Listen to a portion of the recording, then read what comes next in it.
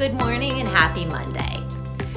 I often have patients talk to me about how distressing it can be to walk in a room and then all of a sudden forget why you went there, or be talking to friends and family and struggle finding a word that they know, they just can't quite get it out of their mouth. Most of us are familiar with the idea of we take light from the sun and it enters our bodies through our skin and creates vitamin D. That's an example of photobiomodulation. There's a technology called low-level light therapy, also known as low-level laser therapy, which uses red and non-infrared light therapeutically.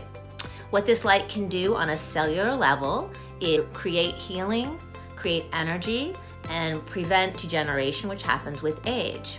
There is a new device called the Vielight device, which uses low-level light therapy to stimulate the neurons in your brain, specifically the mitochondria. And the Vielight device is really good for dementia. It's FDA approved for Alzheimer's disease. But in my clinic, we're using it a lot for age-related cognitive impairment as well as mild cognitive impairment. The device is placed on your head like this in the privacy of your own home. There's also a nasal diode. Many of my patients have reported noticeable changes in their cognition when they wear the Vielight device at home for 20 minutes daily. So I hope this has inspired you to take great care of your brain and your cognitive health, and have a mindful Monday.